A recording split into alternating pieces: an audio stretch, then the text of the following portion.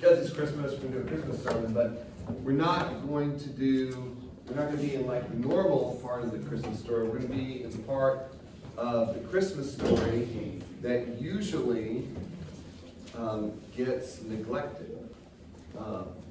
And that is the story of Zechariah and Elizabeth. So, I'm going to read to you. It's a long passage. Follow along because it's all going to matter. Okay, so starting in verse 5. When Herod was king of Judea, there was a Jewish priest named Zechariah. He was a member of the priestly order of Abijah, and his wife, Elizabeth, was also from the priestly line of Aaron. Zechariah and Elizabeth were righteous in God's eyes, careful to obey all the Lord's commandments and regulations. They had no children because Elizabeth was unable to conceive, and they were both very old. One day, Zechariah was serving God in the temple, for his order was on duty that week. As was the custom of the priests, he was chosen by lot to enter the sanctuary of the Lord and burn incense. While the incense was being burned, a great crowd outside stood outside to pray. While Zechariah was in the sanctuary, an angel of the Lord appeared to him, standing on the right of the incense altar. Zechariah was shaken and overwhelmed with fear when he saw him, but the angel said, "Don't be afraid, Zechariah. God has heard your prayer. Your wife Elizabeth will give you a son, and you are to name him John. You will have great joy and gladness, and many will rejoice at his birth, for he will be great in the eyes of the Lord. He must never touch wine or other alcoholic drinks. He will be filled with the Holy Spirit even before his birth. And he will turn many Israelites to the Lord their God. He will be a man with the spirit and power of Elijah. He will prepare the people for the coming of the Lord. He will turn the hearts of the fathers to their children, and he will cause those who are in rebellion to accept the wisdom of the godly." Zechariah said to the angel, "How can I be sure this will happen?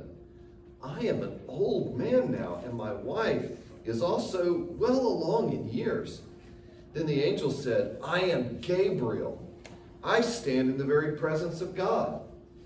It was he who sent me to bring you this good news.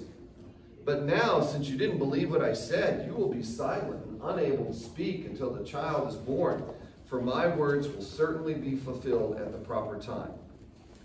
Meanwhile, the people were waiting for Zechariah to come out of the sanctuary, wondering why he was taking so long. When he finally did come out, he couldn't speak to them. Then they realized from his gestures and his silence that he must have seen a vision in the sanctuary. When Zechariah's week of service in the temple was over, he returned home. Soon afterward, his wife Elizabeth became pregnant and went into seclusion for 5 months. "How kind the Lord is," she exclaimed. "He has taken away my disgrace of having no children." Okay. So here's the deal. During the days of Jesus, the priests, there were only a few priests who worked in the temple all of the time, right? They were actually, they were in control of the temple. That was like their full-time gig. And actually they became quite wealthy and they were really corrupt. But there were all kinds of people who were in the line of Aaron. Remember Moses and Aaron way back in the Bible, right? And these were priests who were hereditary priests, right? Because of their family lineage, they were priests. And so what they would do is 2 weeks a year, they would go and serve the temple. So they had like regular jobs, and then like 2 weeks a year, they would go serve their time in the temple and help run things. Does that make sense? So I mean, it's I don't know, almost like the National Guard or something for priests. Now, most people in Israel, I mean, they were Jews, and kind of being Jews was important to them, but most people really didn't believe that God was going to move anymore, because the days of God speaking and God moving were like long gone. It was 400 years since any prophet had spoken in Israel. 400 years. That's like the Pilgrims landing at Plymouth, right? I mean, it's a long, long time ago for all of them. And so all that stuff, like prophets and God speaking of miracles and messiahs and all that kind of stuff, it's just like way in the background. But, and so because of that, a lot of these people, I mean, they weren't really careful to keep God's law. They weren't really serious about it. But Zechariah and Elizabeth, they were serious about God's law. They were like real believers. They were really waiting on the Lord.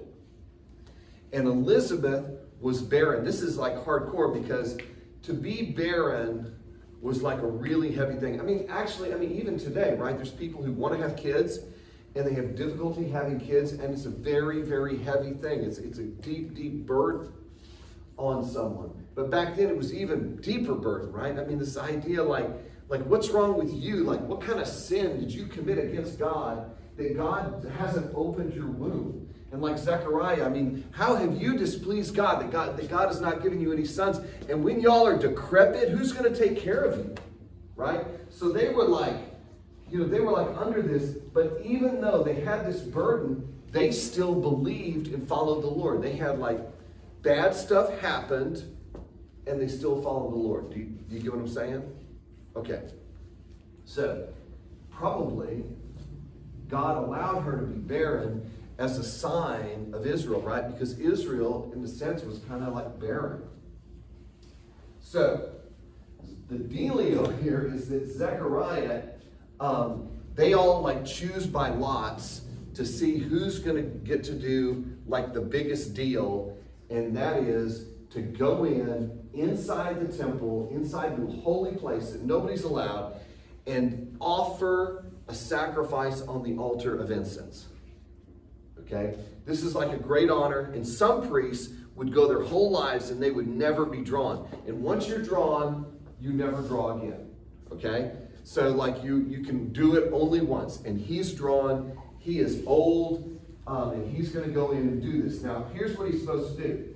Now, all these people have gathered at the temple. This is an evening sacrifice.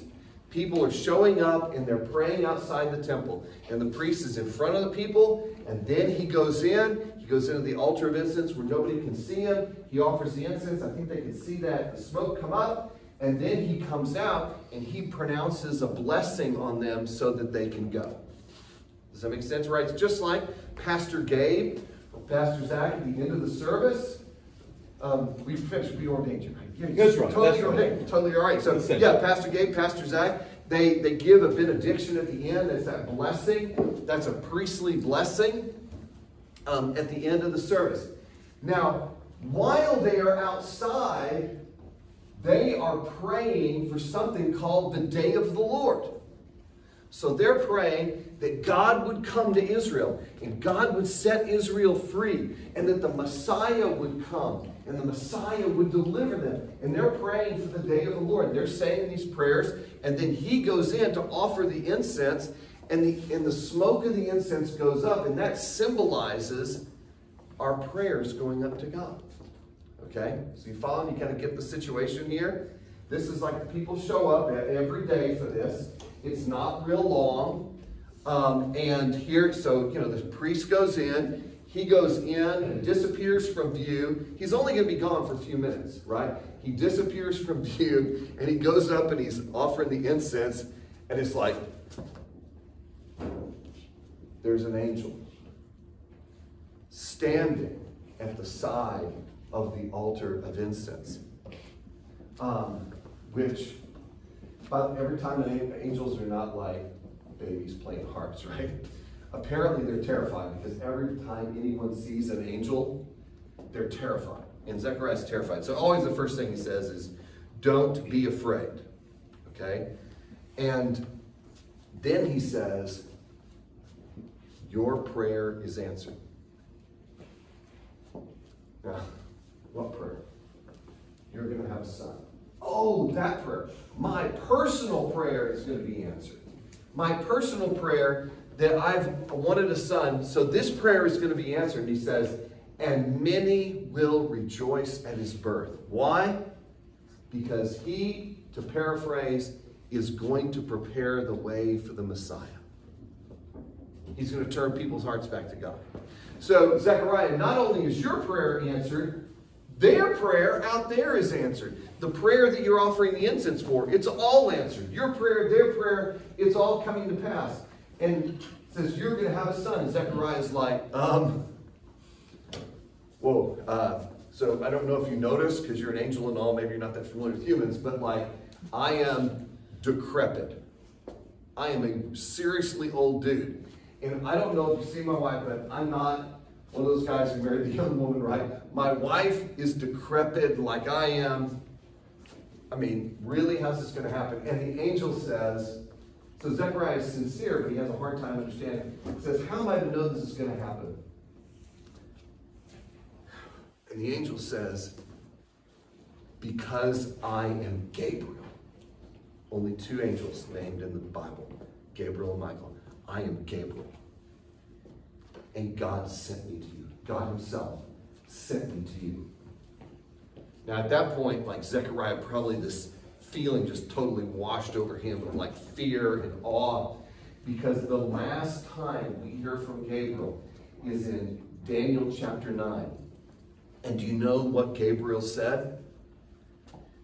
At the time of the evening sacrifice, same exact time, Gabriel said the Messiah will come in 70 weeks of years. So the last time that Gabriel spoke, he said the Messiah is coming, and it's going to be 490 years from now. And now Gabriel shows up and says, it is now time, and your boy is going to prepare the way for the Messiah. But because you did not believe, you're not going to speak.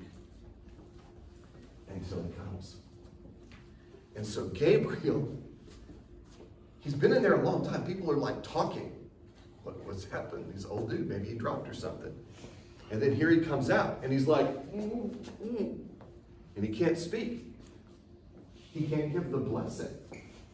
He can't finish what he's supposed to do. And they go home, and Elizabeth becomes pregnant. Now, that's not the end of the story. Because the end of this story is the absolute end of the Gospel of Luke. Check this out. The Gospel of Luke begins at the temple and ends at the temple. So if we go to the very end of the Gospel of Luke, what do we find? Luke 24. Let's do last two verses in Luke. So Jesus has risen from the dead. He has spent time with his disciples, and he's going to ascend to heaven. So it says, Jesus led them to Bethany, and lifting his hands to heaven, he blessed them. While he was blessing them, he left them and was taken up to heaven. So they worshiped him and then returned to Jerusalem, filled with great joy. And they spent all their time in the temple praising God. Jesus gives the blessing that was delayed with Zechariah. Why? Because the priesthood of man that looked forward, the priesthood of Aaron that looked forward to Jesus has ended. Do you understand what I'm saying? Like Zechariah is an order of the priests of Aaron. They have been offering sacrifices for about 1,500 years, like 1,400 and some odd years. They've been offering sacrifices. And all those sacrifices looked forward to Jesus. All the sacrifices looked forward to the coming of the Messiah. And when the Messiah came, what did he do? He lived a perfect life, which is given to you by faith. And then he died a death that he did not deserve, taking your sins upon him, right? But then what does he do? After he dies and goes, he goes to the grave, rises from the dead. The writer of Hebrews says he is the high priest, and he goes into the heavenly temple. And see, here's the deal. Look, this is like theology. So this will help if you think about it. Okay, if Jesus died on Calvary in like 27 AD, it's probably around 27, 26, 27. He dies and sheds his blood on the cross, and he dies for all of our sin, and he is the God-man. Then he can die for all of the sin that's ever been committed. But all of us are sunk because we came after. Do you understand what I'm saying? You understand? It's like saying, I mean, the other day I was like invited to a meal for a bunch of people, and they closed it 30 minutes early. I showed up after the meal, right? My defense, they closed it 30. I went back and read. They closed it 30 minutes early. There's no meal. There'd be nothing. We came after. Except Jesus did not offer his blood in the earthly temple. He offered his blood in the heavenly temple. That's what the author of Hebrews tells us. Jesus ascends to heaven and offers his blood on the real heavenly temple. Well, where does God dwell? Where does God live? Where does he dwell? I'd like to think it's Texas, but it's actually not. But it's not a trick question. Where does God live? Heaven. And God, where does he dwell in time? Outside. What's that? Outside of time. The Bible says he dwells in eternity. I mean, there's a whole lot to this, but like God actually created time. Okay? He's outside of time. He dwells in eternity. Now, when Jesus goes to the heavenly temple where God dwells and offers his blood on that altar, it applies to everyone in all of time. It's all of time, all of space. You know what that means. You come to faith in Jesus and your sins are forgiven. Well, what about the sins that you commit the next day? Well, those were forgiven. That blood was applied to sins that you have not yet committed. You're going to be like 55 years old. You're going to do some sin. You're going to feel bad about it. And you're going to think, like, Christ's blood was applied to my sin. Already, it's there. Christ's blood is, in a sense, there waiting for your sin. What Zechariah was doing was making offerings that were looking forward to the coming of Christ. And once Christ comes, that old priesthood is dead, because that priesthood is an earthly priesthood. Does that make sense? So in a sense, Gabriel says, Zechariah, you're fired. But more, you're not really fired, you're retired. Because you're the last one. And actually, I mean, don't feel that bad, because God chose you to be the final priest. You're faithful. You know, I mean, yeah, you blew it with this one last thing, because that's what all earthly priests do. Okay, so now think about that for a second. Okay? I am a pastor, and I'm a father, I'm a teacher. I tell people about Jesus. It's my son. I try to tell my kids about Jesus. My kids, I'll tell you this, let's just keep this in here, right? My kids can tell you about me sinning. I have not hidden it from them. Kind of tried, hasn't worked. So the person who's told them about Jesus has also sinned. Not only sinned, I've sinned against him. Okay? Zach is a great guy. And I don't know him well enough to like start detailing his sins, but I know his humanity, and so I can tell you that Zach has sinned. He sinned against his wife. If you've been in the youth group long enough, he sinned against you in some kind of way. All right, well, Pastor Gabe's a great guy. He has a PhD and blah, blah, blah. But I bet if we were to talk to his children, they could say, he has sinned. Okay? So, no, and your mom, my grandmother, it's hard. It's hard for me to accept that my grandmother sinned, but I did see her sin twice. Like, and it was like, it wasn't like just kind of inadvertent. I watched my grandmother twice in my life just stick it. Like, I'm going to sin in front of all of you. Bam! You know? Oh, that's uncomfortable. I'm not used to seeing grandma do that, right? She was a believer. And yet still, she sinned. Look, almost all of you, if not all of you, are here because your parents brought you. Your parents have been sharing Jesus with you. Your parents have been bringing you to church where other people talk about Jesus to you. Your parents have been playing the role of Zechariah and Elizabeth in your life. And it's not that their priesthood isn't valid. It's that it's not ultimate. It's not the final thing that you need. What's the final thing that you need? You need the priesthood of Jesus. It is not enough to have the priesthood of Travis or Zach or Gabe or Mom or anything. It's not enough. You must have, our job is to bring you to Jesus and lose our job. Do you understand? You must have the priesthood of Jesus Christ. That's what Christmas is about. That everything good you have is not enough. You must have Christ. You must have, and if you have Him, His sacrifice will cover all of your sin. If you have Him, He is actually sinless. And when you realize that we're unreliable, and that's a very discouraging thing.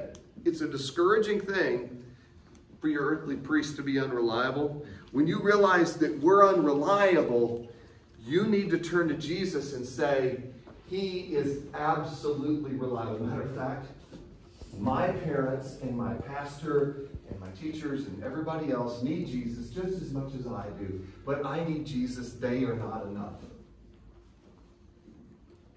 I'm not enough. Christ is enough. And I want to encourage you because you go to a great youth group. I think we got a great church here. Any of you, some of you go to Christian schools. You're getting it all the time. And it's only meant to bring you to Jesus. None of it is meant to replace Him. You need the priesthood of Jesus. And when they received Christ's blessing, what did they do? They rejoiced and went back to the temple and worshiped because they got it. Because He was their priest. Does that make sense? I think I'm supposed to let you. The adults, I have to run up to the wire. Oh, they got a minute. But I want to pray. Heavenly Father, pray the priesthood of your Son to be applied to all of my young friends in this room. Pray that you would open their hearts, you would show them their need as you have shown me mine, and that you would show them the wondrous grace of Jesus, our great high priest. Pray that you would do this in the name of our King. Amen.